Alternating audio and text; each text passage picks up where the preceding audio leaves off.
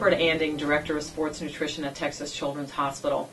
And as school starts up and your child is doing two-a-day football practices, or there's pee-wee football coming, or soccer practices, one of the biggest problems is kids get really dehydrated.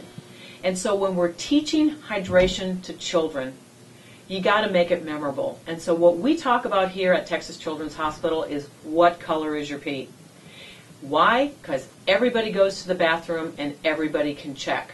Some of the other more sophisticated measures of hydration, you're not going to get a 10-year-old to remember.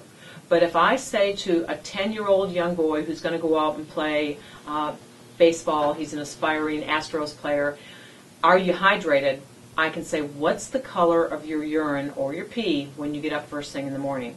If it looks like apple juice, you're dry, you're dehydrated, to the point where you're risking a heat-related injury. And certainly the wonderful sports medicine docs here at Texas Children's do a great job of educating teams and athletes on how to avoid these heat-related injuries. Within a school, athletic trainers are the heroes. These are the individuals who educate teams on a school-based level. But when it's mom and dad that are doing the educating, it's, what's the color of your first morning pee? If it looks like apple juice, you need to pack some more water in your lunchbox. If it looks like lemonade, you're good. So the goal would be getting every child in the Houston area to answer the question, what color is your pee? And the right answer is, my pee is the color of lemonade. I'm Roberta Anding, Director of Sports Nutrition at Texas Children's Hospital.